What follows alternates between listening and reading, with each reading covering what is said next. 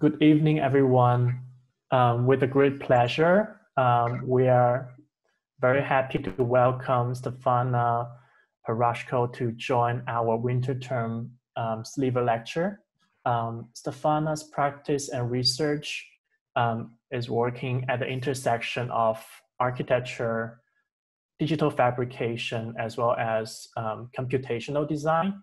She's currently an assistant professor at Princeton University, where she founded the CREATE Laboratory Princeton, and she's also co-leading the PhD program in technology.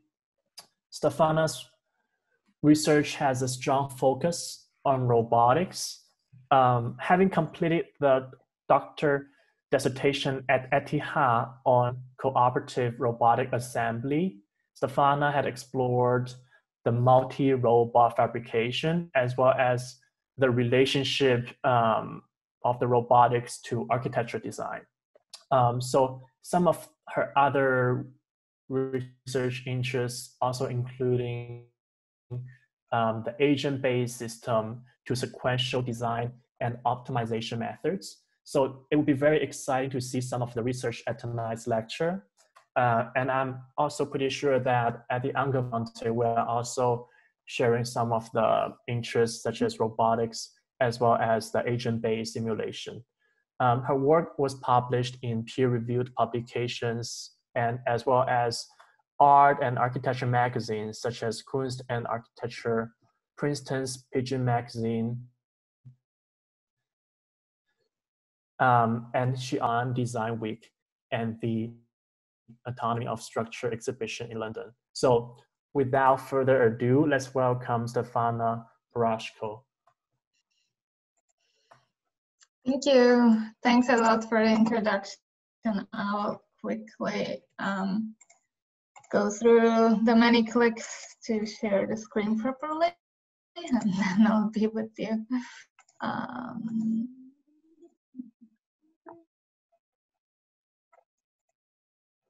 One second.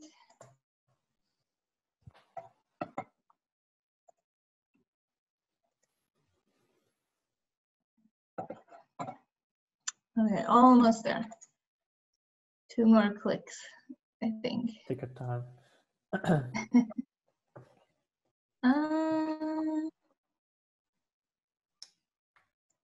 All right, so I hope this would work. Thanks a lot for having me.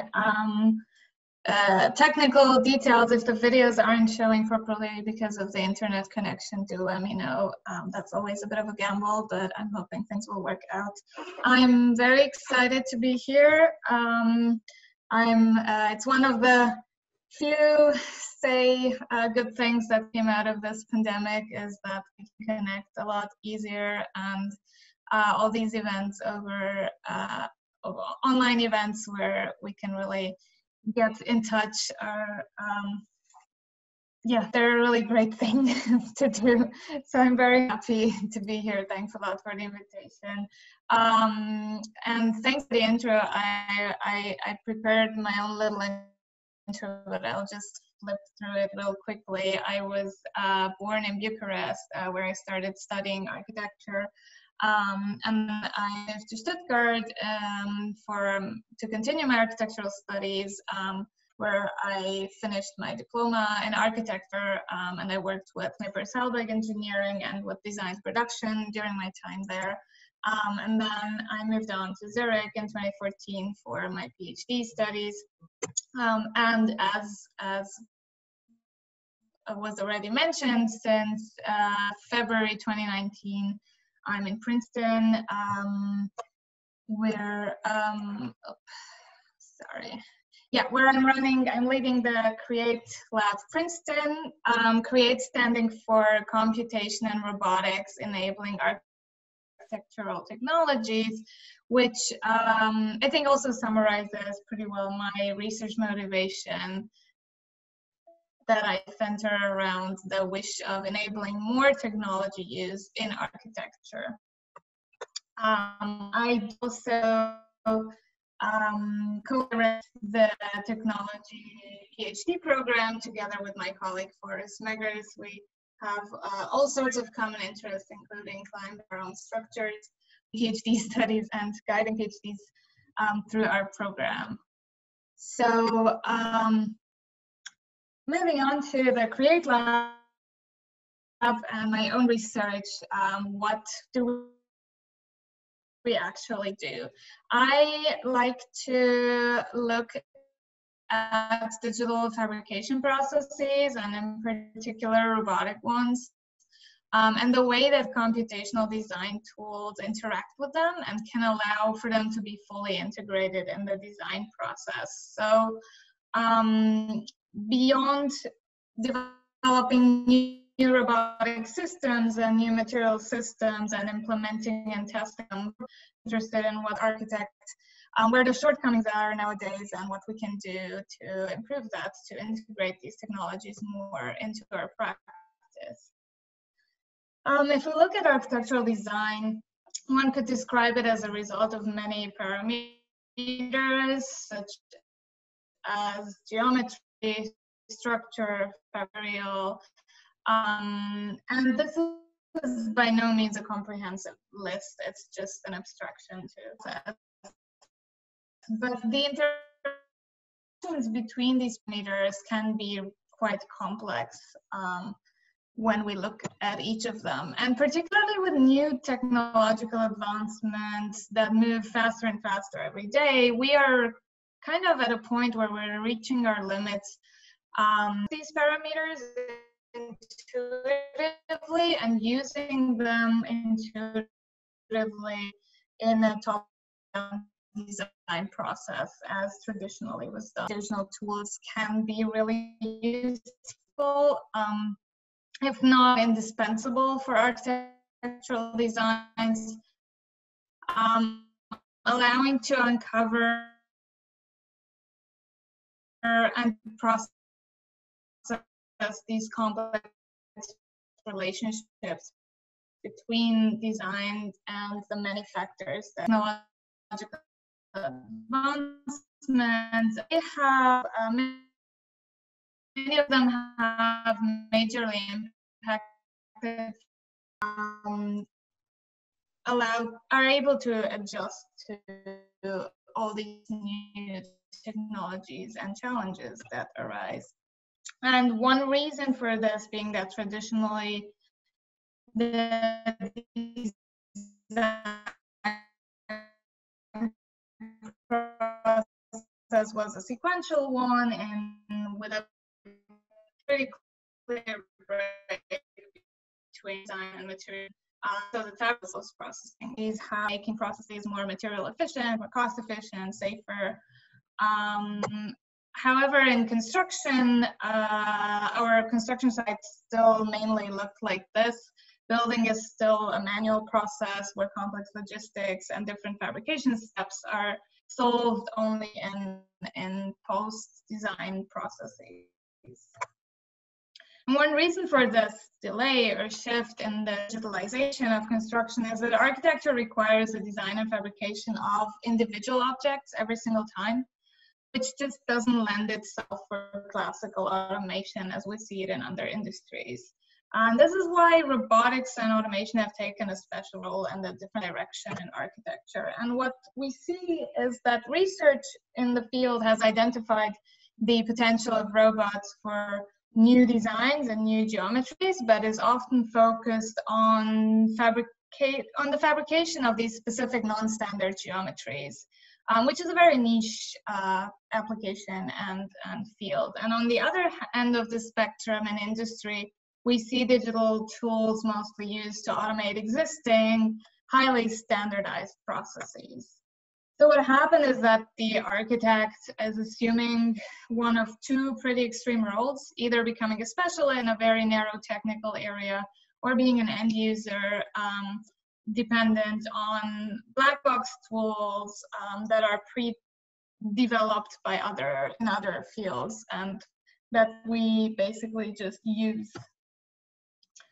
I very much believe that we can reimagine this relationship between architect and technology, and we can contribute of our discipline by building bridges between these extremes that digitalization has seen in architecture, and by tackling the high entry barriers to technology and lowering the accessibility of new tools and methods for architects and designers.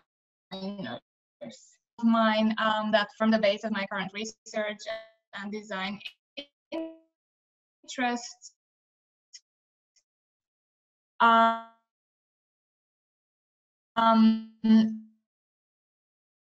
and as a work question, I don't consider I know all the answers on the table. So I'll start with my time in Stuttgart between 2006 and 2012, where my research focus lied on exploring computational design tools and the intersection between different design parameters. This is a very old project of mine. It's actually my diploma project from Stuttgart. And back then in 2012, I started questioning the typical top-down design process by looking into multiple scales of a grid shell structure as an example. And while the project doesn't specifically address fabrication parameters, it looks at ways of integrating the multiple different parameters at the same hierarchical level. And looks at computational methods that allow designers to do this. So together with my colleague, Marco Bauer, who I developed this project with, we looked at agent-based systems that can adjust to external influences through their position and orientation and through the implementation of very simple behaviors. This way, different parameters from structural behavior ones to lighting parameters could be addressed simultaneously and not in a sequential hierarchical process as we were used to from traditional design. And beyond exploring the power of agent-based systems, I was particularly struck by how much the visualization of these designs, of the design generation process, how much just seeing it helped with understanding the underlying processes and what effects different parameters had on our designs. So we worked with different adjustment rules, as we called them, in this case, lighting conditions, geometrical, structural rules, which each led to completely different shapes as only through the interaction of the individual agents, so no overarching definition of the final shapes. And yeah, the results showcase these different criteria and their impact on the purely locally defined overall geometry. As a research associate at ITKE Stuttgart, I was part of the teaching and research team of the ICD ITKE Research Pavilion 2013-14, with the goal of the project being to employ robotic fabrication in order to eliminate the need for formwork for fiber-based construction processes. I'm gonna hope. Oh, is this okay volume-wise? Can I speak over it? Yeah, it actually doesn't have a sound, so please. Oh, perfect. Right. That's even better, probably. So the project was based on biomimetic principles, the beetle's elytra being a protective shell over the beetle's wings. And we chose to look at this particular part of the beetle mainly due to its lightweight character and fiber arrangements. We looked at the elytra at two different scales to first identify the overall arrangement of the so-called trabeculae. These are little holes that you can see right now, actually, in this double layer, this trabeculae, to identify characteristics that could be abstracted into rules for generating fiber-based modules that are light but still structurally robust.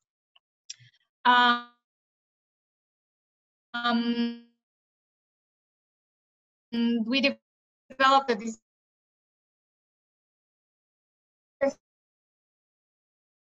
system that tried to negotiate all the parameters from geometric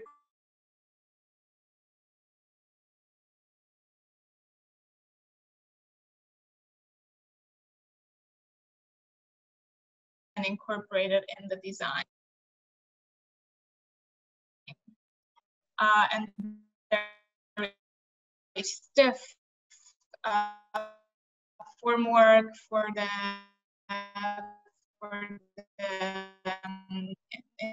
individual components. It allowed us to reuse position and wind these components without any additional support structures inside of the components. So everything was reused for the winding process. And then the fiber was pulled through a resin bath, wound over the component, and hardened overnight so that afterwards we could take it out from the robot and assembled together by hand into a pavilion that weighed less than 600 kilograms at the end of the day. So to show you a few more details, I particularly looked at how the information can be embedded into one individual component by generating its geometry so that it can fulfill the multiple input parameters. And what was of high importance was the way that this winding syntax was generated, because the geometric result, the actual shape of the component, was a pure result of the material interactions of the fibers being wound around the module. So every new fiber would press onto the previously laid fibers, and the shape would adjust with every cycle of this winding process. So what we did was we only visualized the topology, the topological information of how these fibers were wound, but worked with a geometry that was a purely material result from it, which was extremely, on the one hand, hard to work with, but also worked well in terms of representation and working with it. We ended up with modules that consisted of different layers: carbon fiber for reinforcement and glass fiber layer for molding the shape. And different dimensions, the smallest being about 0.5 meter in diameter and the largest about 2.4 meters in diameters, and all of them were, as mentioned, assembled into the pavilion. They were connected with screws. And the pavilion ended up very lightweight. We could actually move the whole thing with a few people as needed. So moving forward, this is a project from my time in Zurich during my teaching and PhD studies there. The Brick Labyrinth was a teaching and research project developed together with students of the MAS Digital Fabrication there. And it was to design and fabricate a large-scale brick labyrinth using over 10,000 bricks. And as opposed to any previous grammatical or research projects, which I think many people are very familiar with, and bricks have been used there for 10 years, for over 10, now it's 15 years. The challenge for us was that we did not want to use any glue or mortar. So the bricks are purely dry stacked, so that we could produce a reversible process that we could take apart again. So the challenge for the students in particular was to develop a design of a stable structure that is buildable with the two robots, but that takes this very known and familiar construction system to the extremes and really explores what we can do with dry stacked bricks. And while the project focused on this fabrication challenge of building a very large structure in a short time, the research question that captured me most was how to combine the structural assessment and the stability analysis with the fabrication process to really fully explore the potential of robotic assembly in this process. Students developed a new brick bond, which made use of the transversal bricks position.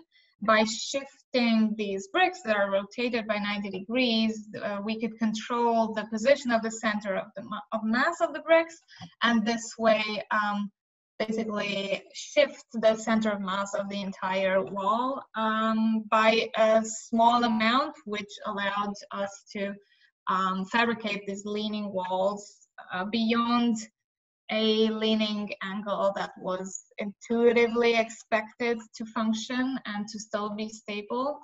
It resulted in a spiraling labyrinth with different brick bonds and different configurations of the brick positionings. And because we had this huge stability challenge, what we did was we worked with students to develop a simple geometric stability analysis tool that we wrote ourselves. It worked by going through each layer of the brick wall and calculate how the mass is transferred to the supporting bricks, and then working through each of the layers to check if the system was still stable. This allowed us to visualize where the structure was stable or not, and at what point it would actually collapse. Validate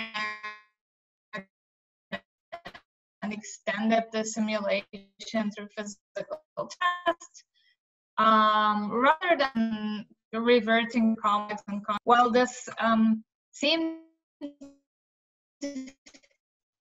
very simple to integrate.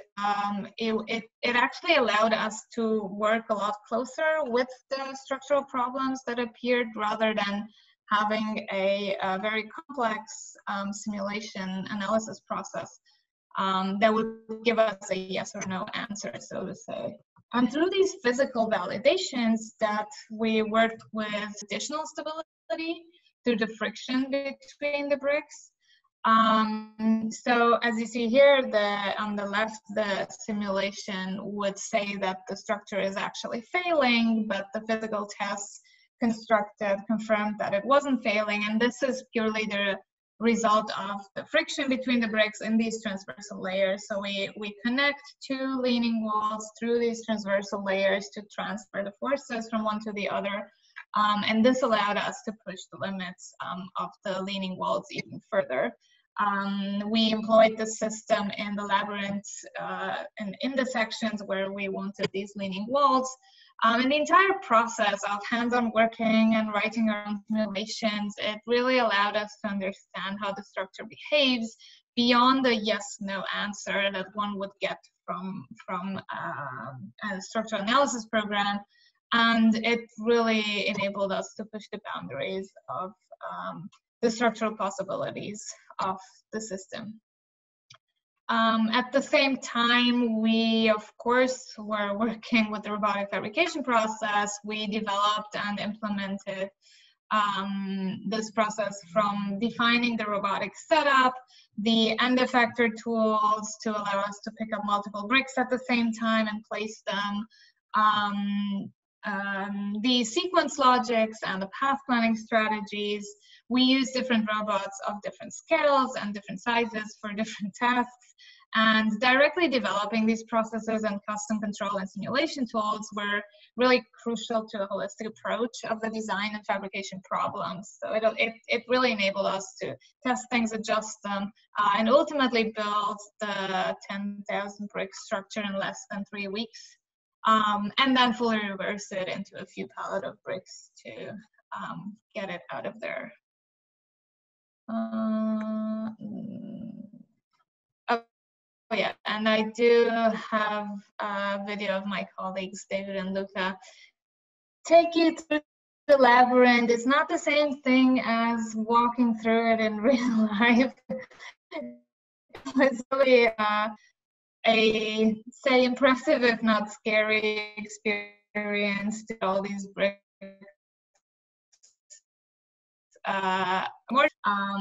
Which unfortunately I'm sure reproduced through video, but this is the best shot we have.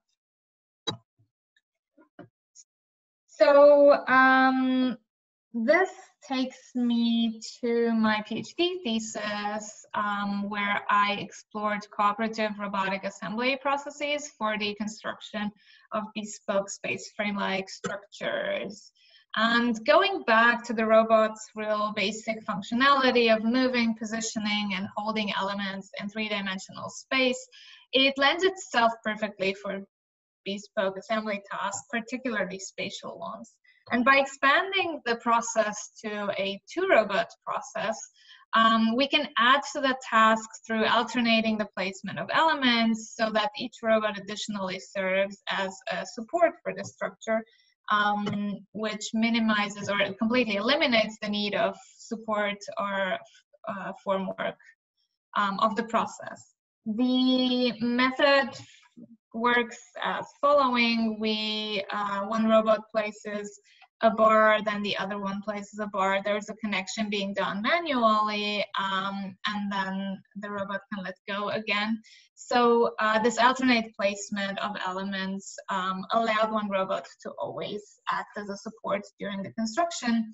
But the main challenge of the project really was exposing and working with the complex interrelations of the very different constraints that consist in such a design and fabrication task, and finding a design procedure that allowed us to explore the design space that was defined by the system. So besides looking at the specific fabrication process, we had to really include geometric constraints, material-related constraints, structural constraints, and of course the fabrication ones.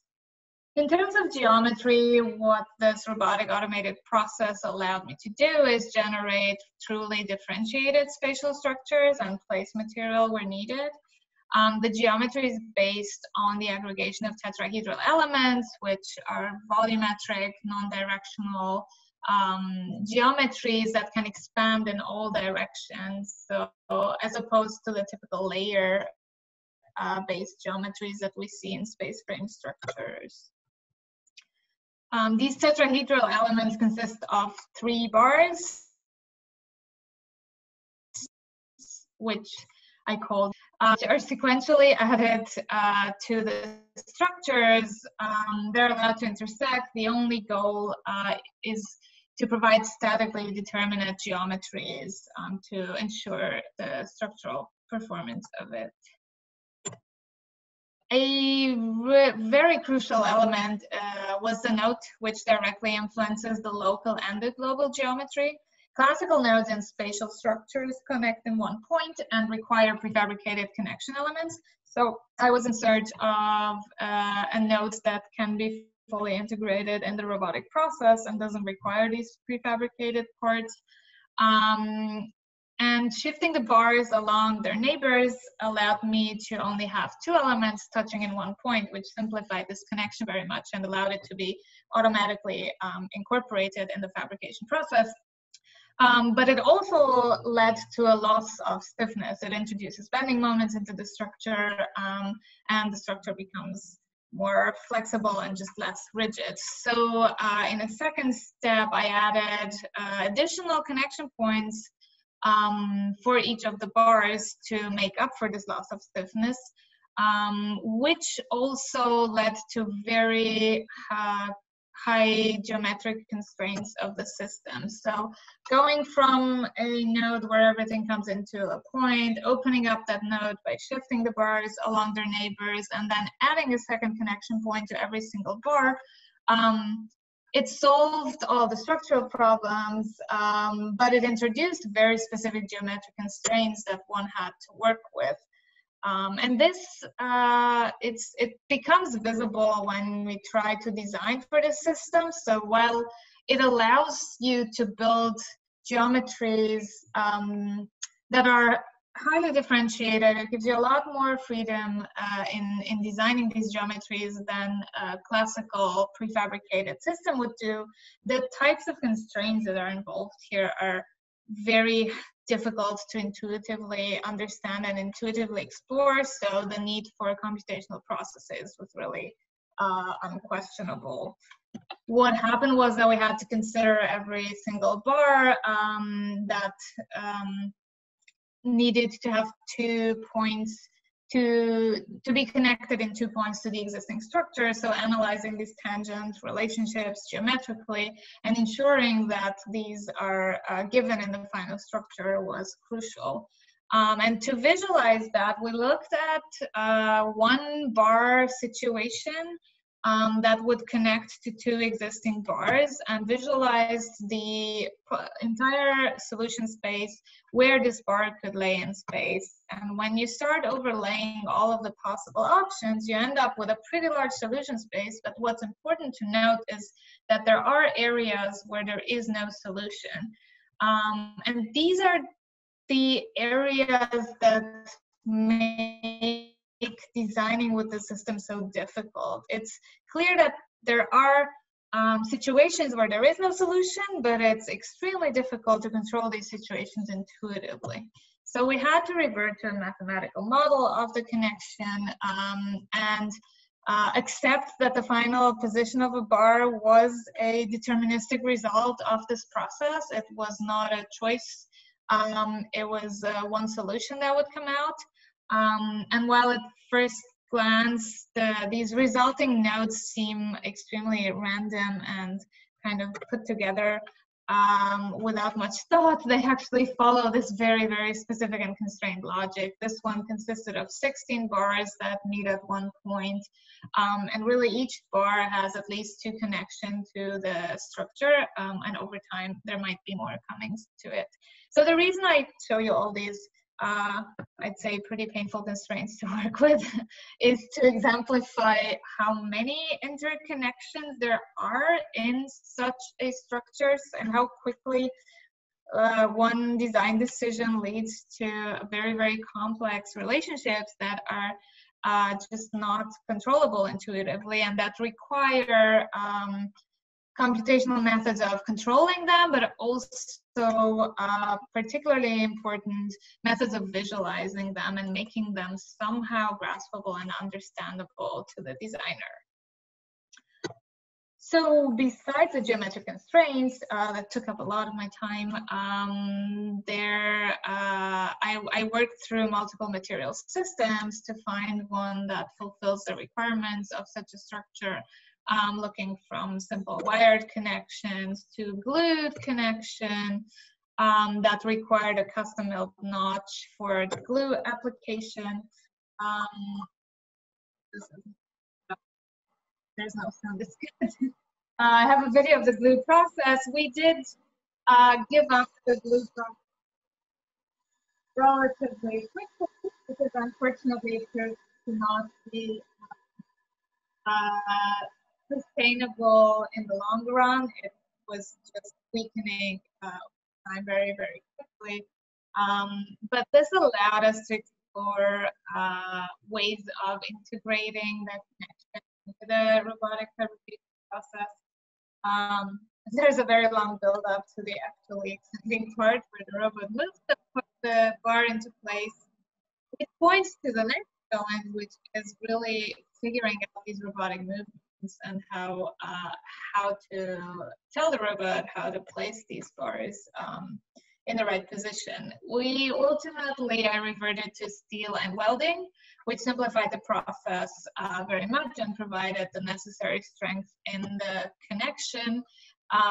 We did do the welding process manually, while the robots were only used for positioning and holding the bars in place. This being a result of the research question, since automating the connection process is something that is feasible, it's something that industry is looking at a lot, but it was not something within the scope of this work. The focus was really on identifying where the robots can be used to open up new design possibilities, so in the placement process. And this resulted in these very complex nodes and structures that went up in height to 4.2 meters, built in the lab in Zurich. So with the material system in mind, I could move on to exploring the structural integrity, which was also a big part of this project, and ensuring that this is a viable functional system. I worked here with a colleague of mine, Thomas Kohlhammer, who developed an interface to a finite element solver using Karamba, to then automatically translate the geometric model into a structural one and read out the stress and deformation utilizations. We could then use this within an optimization process, and what really helped again here was having a means of visualizing the influence that this very complex geometric system and changes to the system would have over the structural performance of it. There was clearly no linear dependency in terms of how to move a bar or move a point and how it would behave structurally. It was absolutely not readable what would help the structure, so we had to work with a computational process to find structures that were structurally more efficient and more performative.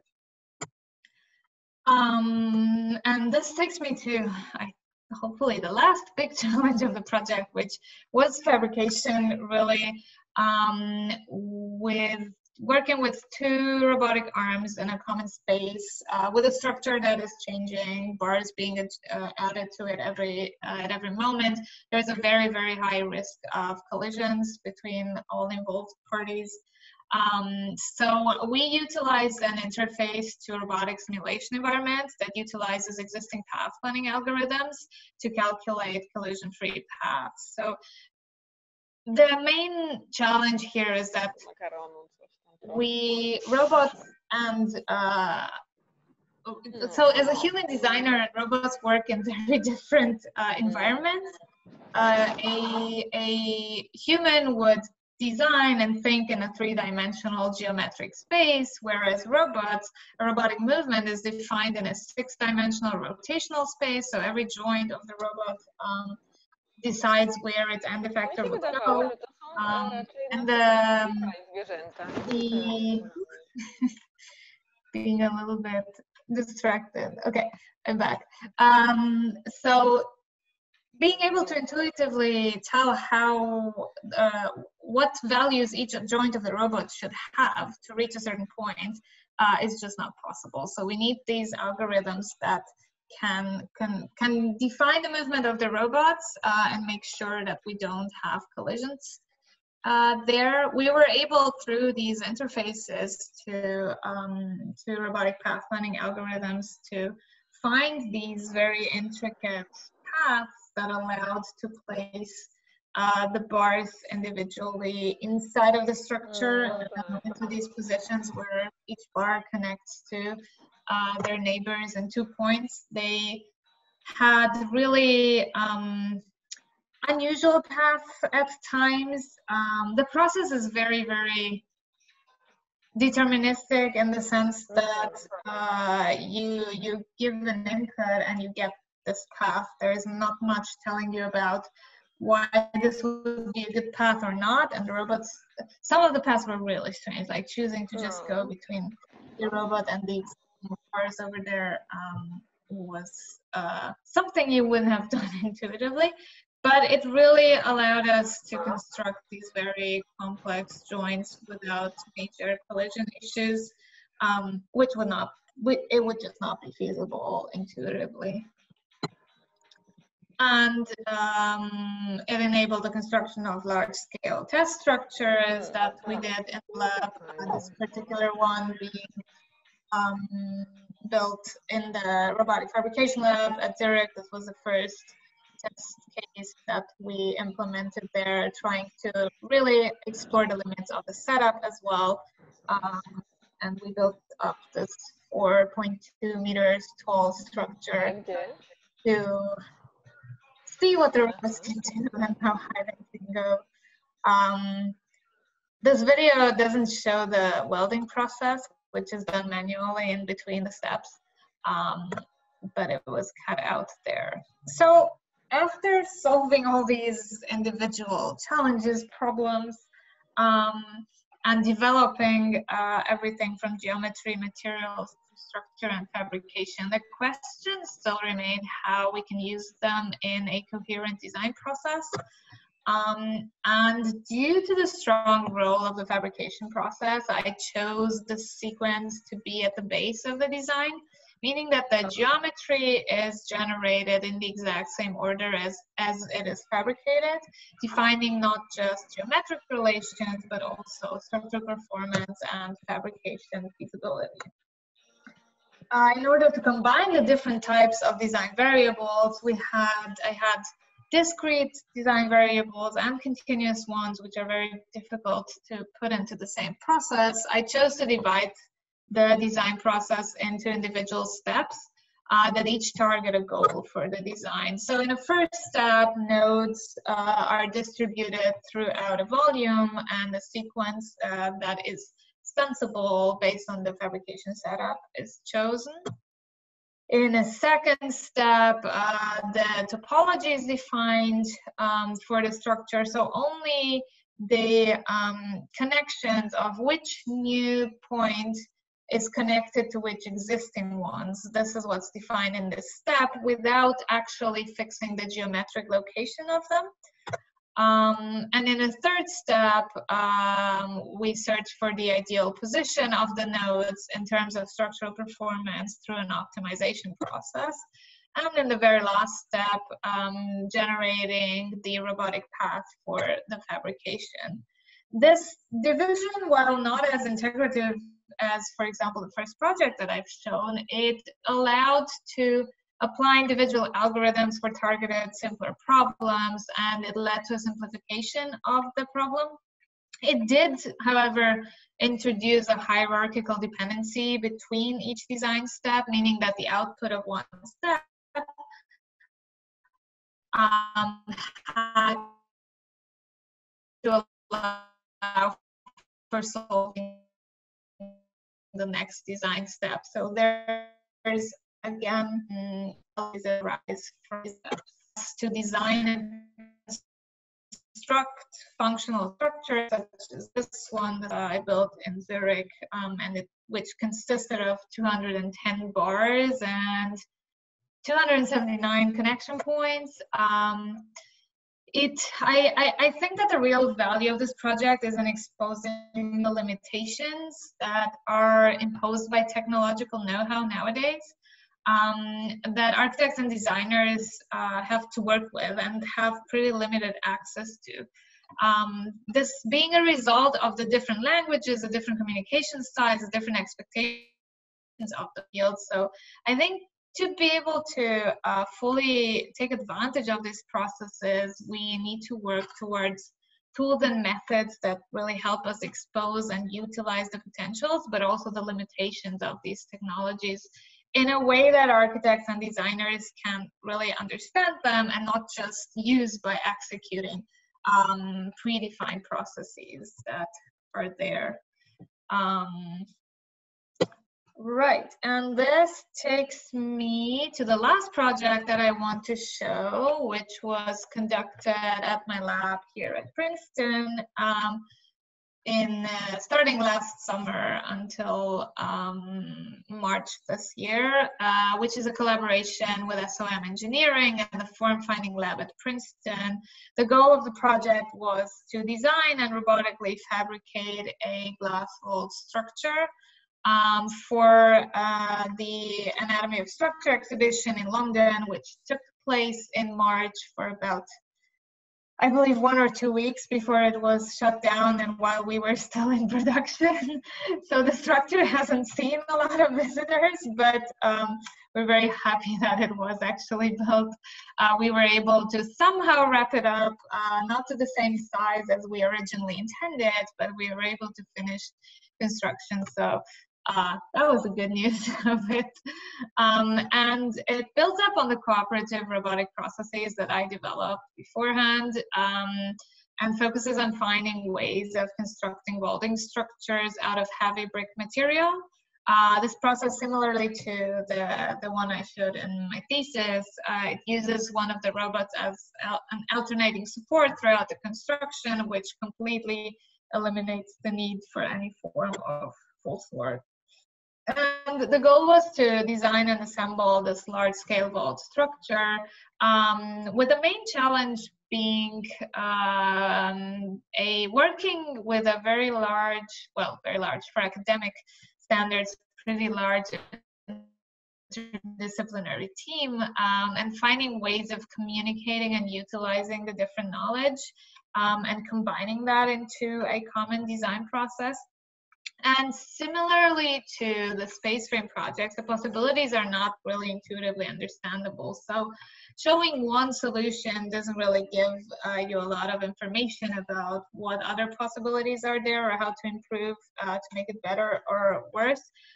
So we reverted to trying to visualize design spaces resulting from different constraints. In our case, we looked at certain robotic setups and how to position the robots and what that would mean for the robotic reach and what volumes basically emerge from the setup in which we can design, and how this could be combined with then the structural design process that was specifically looking for compression-only geometries through a form-finding process. So moving back and forth through these solution spaces and design spaces rather than through design propositions, we came up with a system in which the construction is first building a central arch by using the robots to cooperate as a backbone of the structure, and then the robots build outwards towards each other individually to finalize the structure.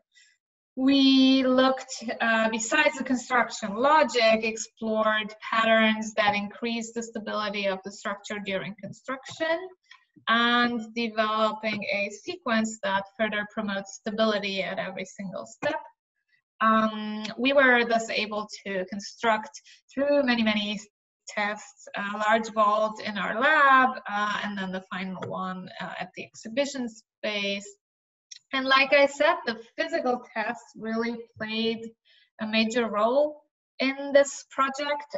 We were testing and adjusting all the time, started with small scale tests to understand the robotic logic for the construction, and then scaling it up with different materials before moving to the glass bricks, which inevitably resulted in all sorts of shattered glass everywhere. We started testing with materials that were a little bit easier to work with, but it allowed us to really see where the difficulties are, what unexpected problems arise. We had reachability limitations that we reached during construction, and by having a design system that allows for adjustments, we were really able to react to these things on the go while building and constructing.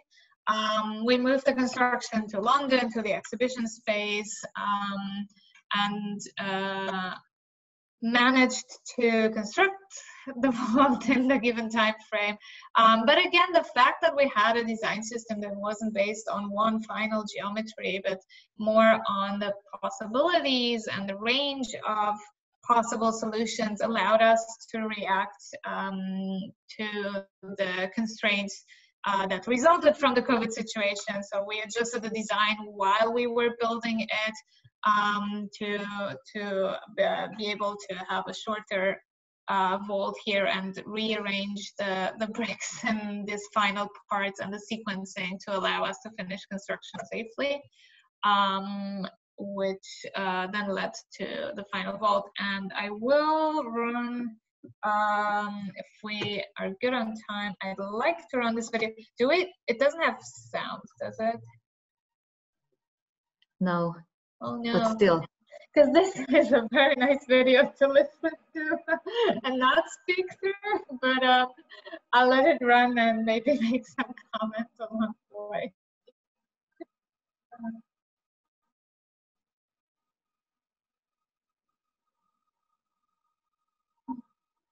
So these are the first tests we did in the lab, really to identify how we can use multiple robots to assemble the structure. structure stably.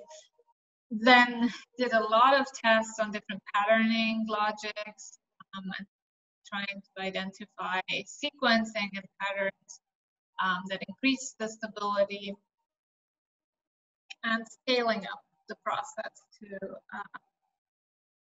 almost full scale, but with a lighter material that would immediately when it fails.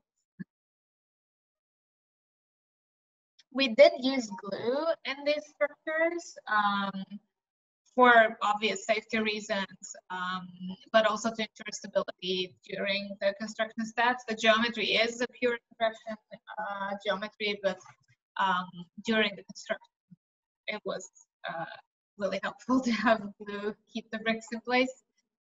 We did this prototype in Princeton, which combines glass and concrete bricks. The reason just being that concrete is a lot cheaper, and we could fabricate those bricks in our own lab for testing reasons and not have the expensive and beautiful glass bricks in all our tests.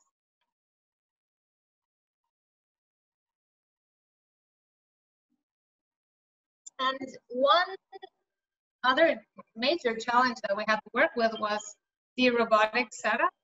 That was actually unclear for a very long time what robots we would have access to. So we had to develop all of our methods to function with, say, a generic robotic setup. We ended up with robots that had a different reach. They were luckily larger and took more weight than our own robots. But we had to make sure that our methods are applicable and functional with different robotic setups, not customize them for that one specific test case that we had. And then work through the assembly with the glass brick.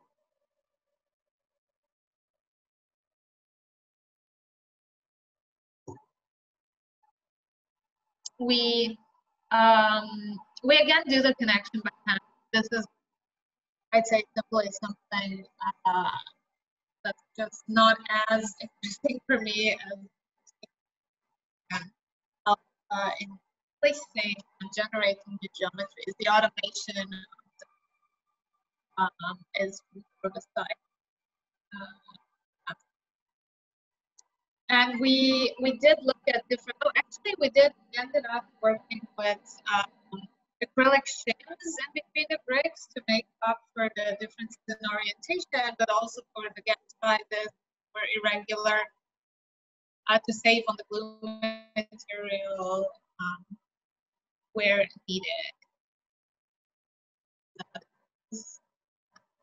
Construction, it was larger, go to the end of